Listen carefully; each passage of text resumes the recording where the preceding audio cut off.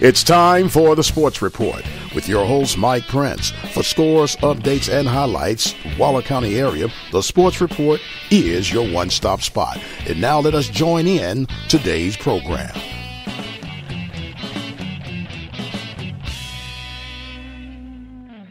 Hello and welcome to the Sunday edition of the Sports Report. I'm your host, Mike Prince. As you know, each and every week, we try to break down the going-ons in the sporting world of Waller County, Texas, bringing you service for the Hempstead Bobcats, the Waller Bulldogs, the Royal Falcons, and the Prairie View A&M University Panthers. Well, getting to the high school ranks first, we'll go ahead and, as I say, nip it all in the bud. It has been a rough week for the Waller Bulldogs. The Bulldogs came in this week with a great opportunity to kind of separate themselves from the pack, but they lost two big games, Tuesday and Saturday. Friday's game was canceled due to the freezing weather. However, they reconvened on Saturday morning and they battled against the Magnolia Bulldogs. Before we get into that, we'll go into the game that was played on Tuesday at the Dog Pound in Waller, Texas. The Bulldogs fell short to the Rudder Rangers by the score of 70-61. Leading scorer for the Bulldogs was Tadarius Harris. He had a total of 21 points. He was followed by David Matoya with 13 points. However, where the Bulldogs struggled, they were 6 of 27 from the three-point line and only 9 of 12 from the charity stripe. That right there is always a challenge, and we'll discuss that and combine these momentarily. But as we stated, they lost on Tuesday to the Rudder Rangers by the score of 70-61. And then you heard the broadcast coverage of the Magnolia Bulldogs and the Waller Bulldogs getting together in the Dog Pound in Magnolia, Texas. The Bulldogs fell short in that contest by the score of 56-49. And once again, the Bulldogs were 4 of 9 from the free throw line and 4 of 17 from three-point range. Leading scorer for the Bulldogs was Corus Thibodeau. Corus Thibodeau had a total of 16 points. William Wagner had 6. You had Eric Wright with 8, and Tadarius Harris and Charlie Hill both with 7 points.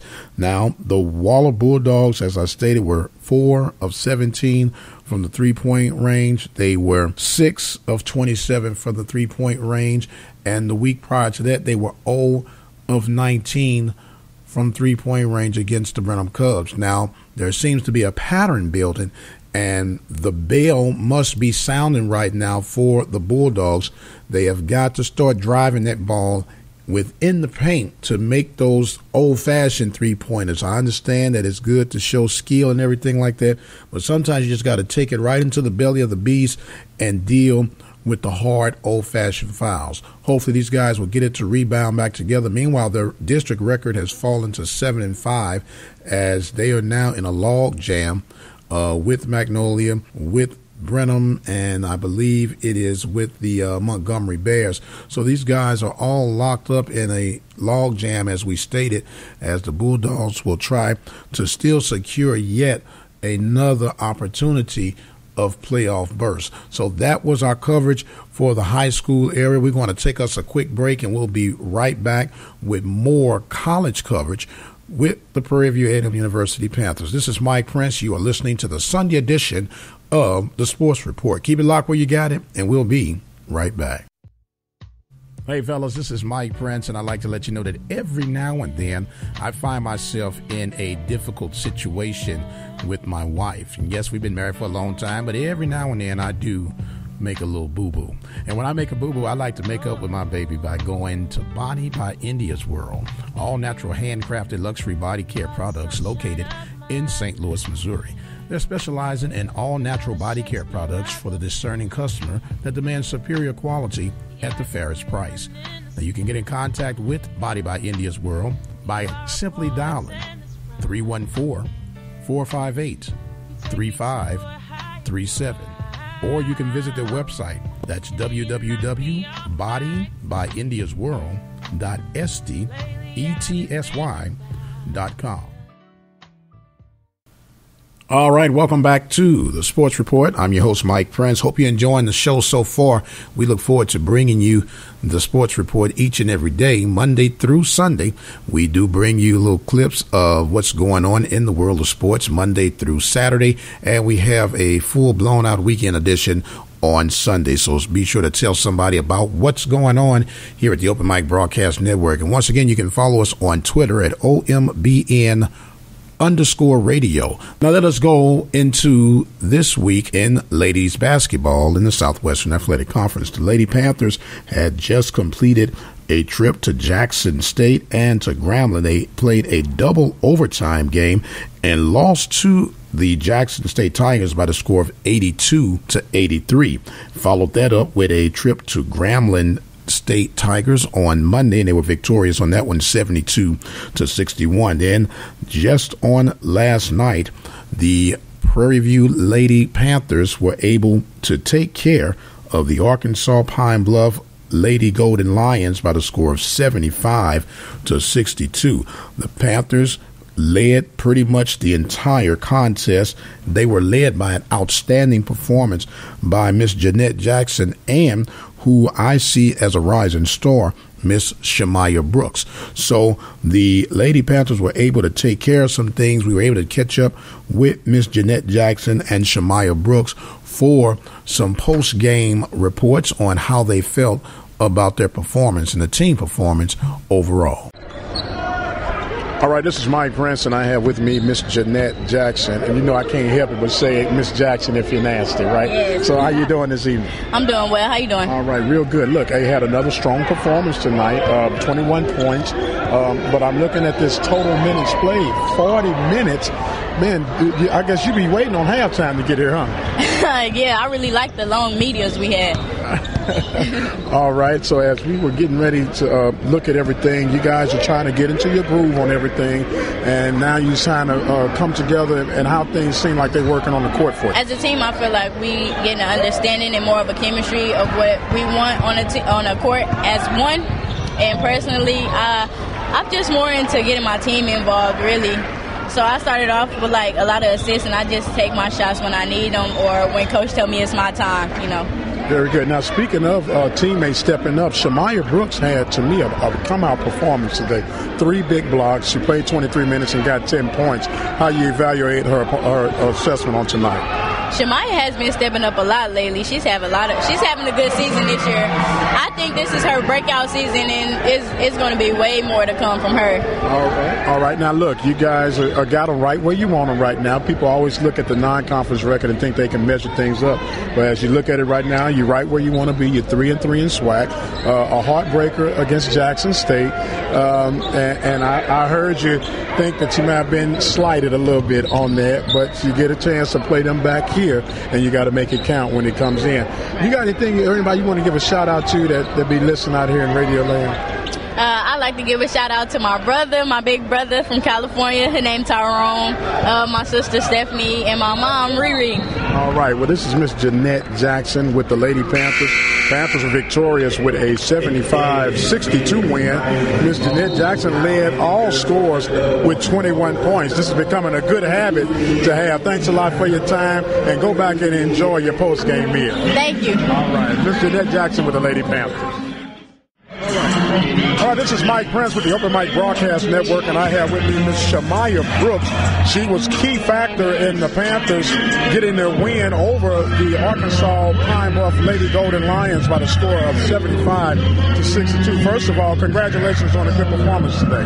Thank you. All right, now look, seemed like everything is coming to your own. You had a total of 10 points. You played 23 minutes, but now all of a sudden you're becoming to show that defensive prowess, which I've always seen in you, but it's almost like the sleeping giant is now awakened. How do you respond to that? I just try to go for the block and go for the rebound, and I just really want to focus on not fouling out today and get like clean blocks, because I've been fouling out, but I wanted to, that was my main focus coming in today's game, was to not foul out. Just I had to tell myself. So I try to make sure all my blocks were clean blocks, try to clean up around the basket on the board. Now, you are in your second year in SWAC play. What's been the biggest adjustment or the turnaround that you've had to make adjustment on into playing in this particular league or conference? I had to tell myself that I belong here because I'm here for a reason. So I'm not here to sit on the bench and ride the bench. I can come in and help the team, whether it's 5 minutes, 35 minutes. It doesn't matter. I can come in, I can contribute, and my teammates telling me that they need me and they believe in me. So I got to believe in me and come out and show SWAC what I got to offer. All right. So what is that you have to offer to the SWAC, Ms. Brooks? I can do whatever I got to do to make sure my team get a 4-peat this year. Okay, very good. Now, what is your major, if you don't mind me asking? I'm a psychology major. Oh, so you need to use your psych advantages and everything and get in the head of your opponents. Talking with Shamiya Brooks, an outstanding performance in my book. Like I said, 23 solid minutes. You were 4 or 5 from the free throw line, 3 or 6 from the field goal, and you had 3 big block shots and a steal. So you had the total package going on today, huh? Yes, sir. I tried to. Thank you. All right. Well, thank you so much, ma'am. And this was Miss Shamiya Brooks with the Lady Panthers. This is Mike Prince with the Open Mic Broadcast Network, and we'll see you on the other side. And once again, we'd like to say thank you to Miss Jeanette Jackson and Miss Shamiya Brooks for their outstanding performance and allowing themselves for post-game interview to the Open Mic Broadcast Network and the Sports Report. Keep it locked where you got it, ladies and gentlemen. We'll be right back with our closing segment and thoughts for this Sunday edition of the Sports Report. This broadcast has been made possible by the support of the Prairie View Athletic Club. The Prairie View Athletic Club is a proud supporter of Prairie View A&M University athletics. For more information on becoming a member of the Prairie View Athletic Club, send your email to pvathletic.club@gmail.com. That email address again is pvathletic.club@gmail.com. Prairie View Athletic Club, a proud supporter of Prairie View A&M University athletics.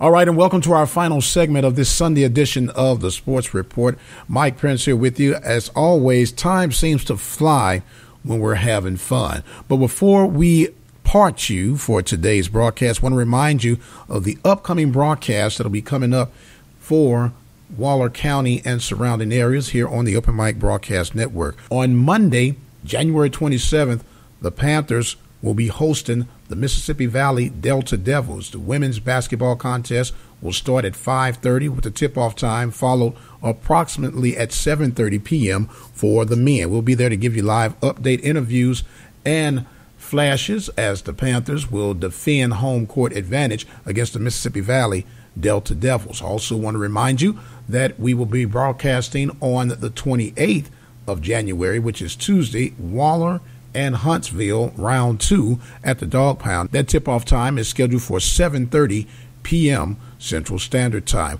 Want to remind you that we will have on the Monday morning edition of the Sports Report interviews with Coach Byron Rim II and interim head coach for the Lady Panthers, Miss Dawn Brown. This is Mike Prince with the Open Mic Broadcast Network. I want to say thank you so much for tuning in, and thank you for making the Open Mic Broadcast Network one of the fastest growing networks throughout the nation. As always, we say God bless, and we'll see you on the other side. The Sports Report is a production of the Open Mic Broadcast Network located in Prairie View, Texas. Serving the community through faith and athletics, the Open Mic Broadcast Network is the official voice of Waller County athletics.